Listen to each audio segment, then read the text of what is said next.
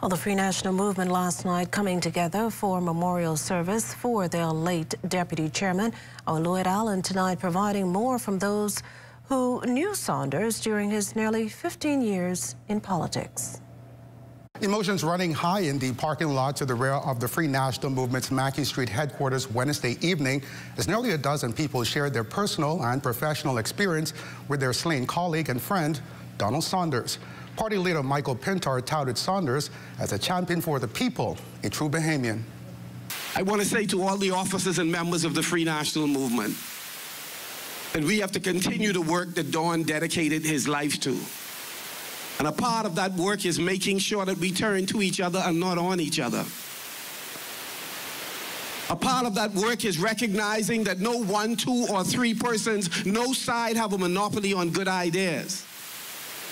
A part of that work is recognizing that we are stronger together. Bahamas Christian Council President Bishop Delton Fernando and others sharing on the fragility of life and the importance of impact. Family, I know it's probably one of the hardest words to hear today, but even in his passing, Don is blessed.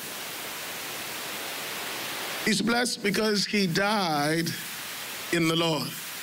I had the opportunity to work very closely with Don, and I can tell you without fear of contradiction that he was an incredibly committed Bahamian, an incredibly committed father, and a truly, truly wonderful human being.